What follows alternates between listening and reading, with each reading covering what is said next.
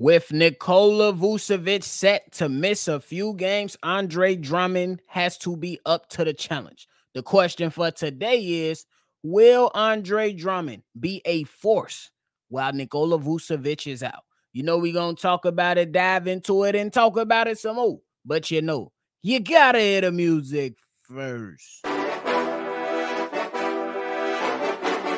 Cognac. Gang.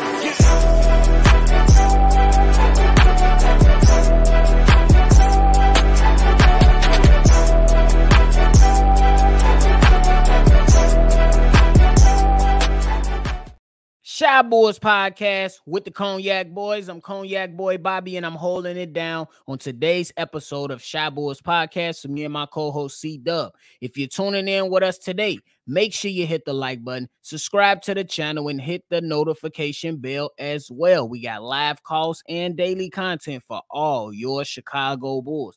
Now, look, we know in the last game against the Atlanta Hawks, Andre Drummond put on a show in his first start in a very long time. My guy gave the Chicago Bulls 24 points and 25 rebounds, ladies and gentlemen.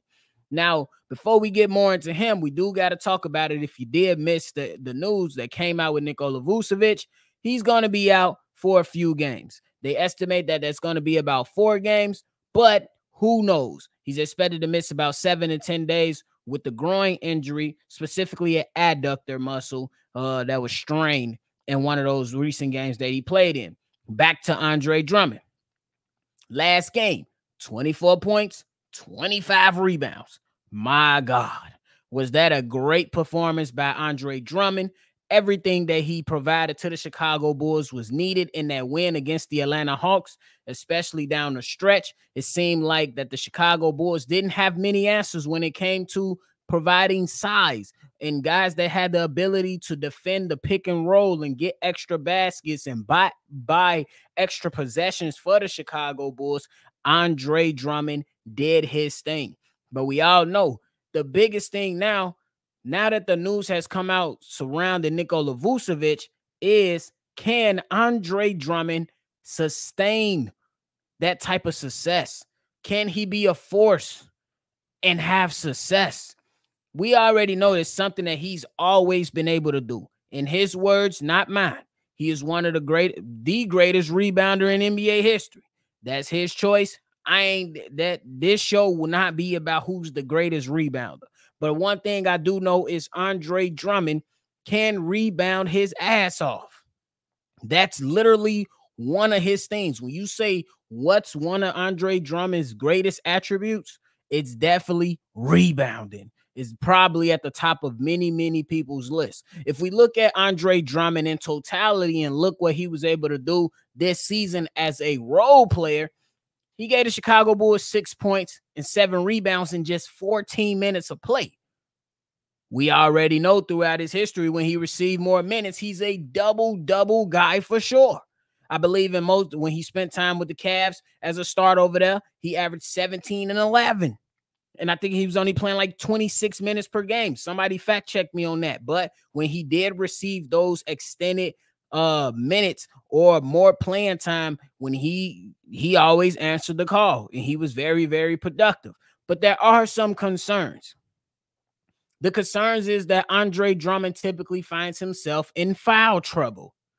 And if he ends up in foul trouble, that's going to be tough for the Chicago Bulls because Billy Donovan, although Adama Sanogo was available, he did not play Adama. He went with a 6'4" guy by the name of Terry Taylor. Terry Taylor is not a bad player, but he's not the guy that you want to have in the game as your center.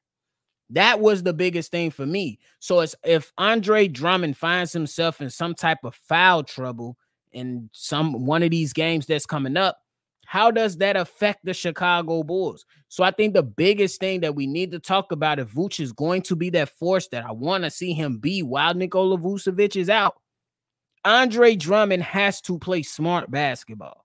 Andre Drummond has to do what he does best: rebound the ball and be effective in that paint offensively. A lot of the times, hey, I believe he got the best of Clint Capella in that last game against the Atlanta Hawks. I believe he can get the best of many centers around the league. You know what I'm saying? Just like how he did against the Atlanta Hawks and Clint Capella. And in fact, if you're looking at the next 6 games that are coming up, he got some favorable matchups in my opinion.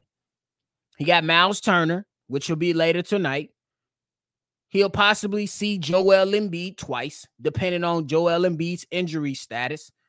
Isaiah Hartenstein with the New York Knicks, and then possibly see Mark Williams twice with the Charlotte Hornets. I'm saying the biggest challenge on this little 6-game stretch, you know what I'm saying, that Andre Drummond might potentially be facing a little bit of pushback on, or somebody who's absolutely better than him, is Joel Embiid, and we don't know if we will see him in both games when we do play the 76ers.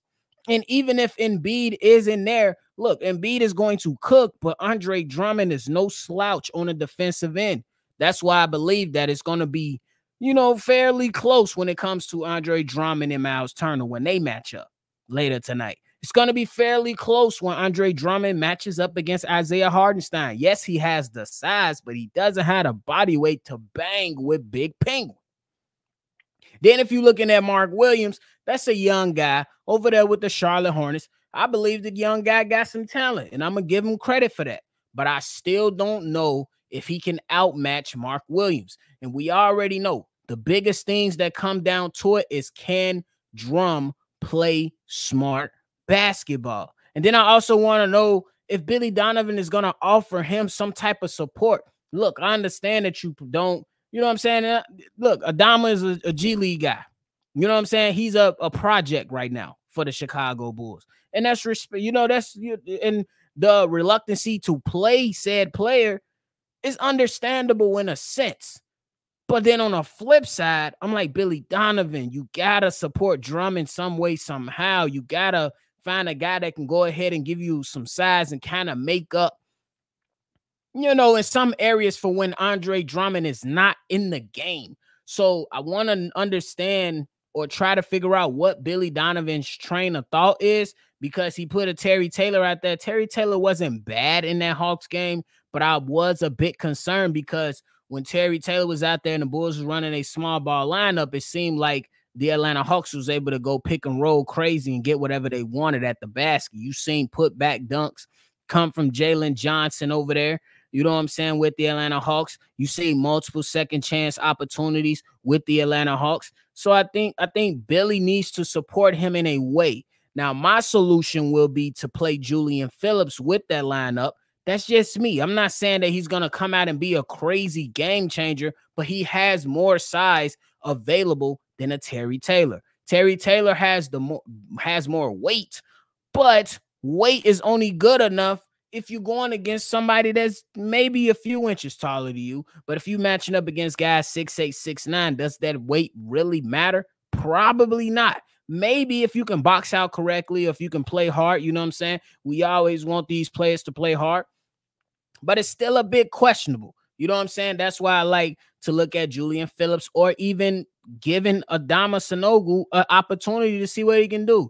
I'm not saying he's going to come out and be a game changer, but you never know. And I think right now is a perfect opportunity to see what your young players are capable of when they receive opportunities. Some players, they blow the opportunity, and some players, they rise to the occasion and they do damn well.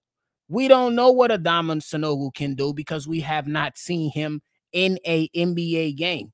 So it's just to be determined, man. It's just to be determined. But overall, I really do believe that Andre Drummond can hold down his own while Nikola Vucevic is out. I just believe that it has to be some other guys to fill that void. Nikola Vucevic was that double-double guy. And then, let's just say he got 10 rebounds. And then Andre Drummond off the bench was able to add 7. That's 17 rebounds that you have to account for. Andre Drummond in the game against the Hawks got 25 rebounds. So he made up. He made up for those said 17 rebounds that him and Vooch would accumulate together.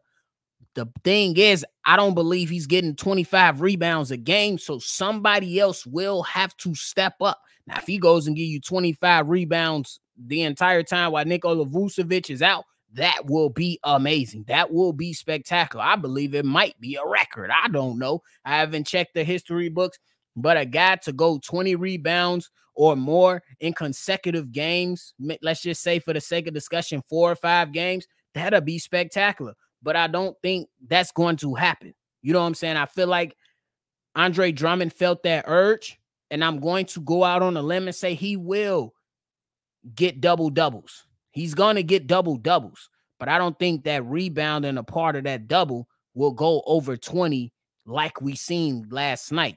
I can be wrong, and I believe he can go ahead and grab a few more 20 rebound games. I just don't think that's going to be something that happens every single night. So I think the biggest thing with Andre Drummond is how can you be effective and how can you sustain success, for the Chicago Bulls, because they're going to be missing that rebounder with Vooch out, and they're going to need that.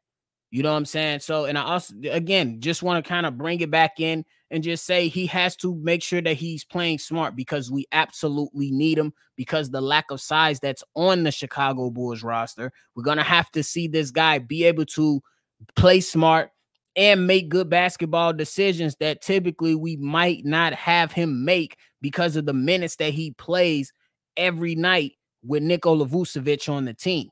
Vooch is gone. He's going to have to fill in a bigger role. You know what we saying, like football and stuff, and probably just about every sport, next man up mentality.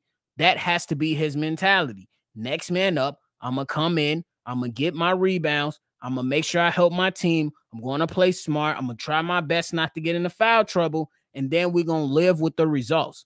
But again, it has to come down to who's going to help him, because 17 rebounds from one person is not easy to grab. You was getting that with 2 people.